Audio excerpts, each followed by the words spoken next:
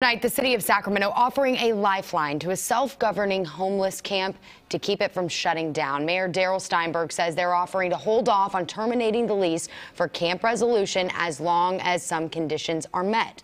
So the city had previously told those living there on the site on Colfax Street they had until mid-May to leave. The site has some environmental contamination, so the city is allowing people to live there in trailers, but tents have begun popping up recently.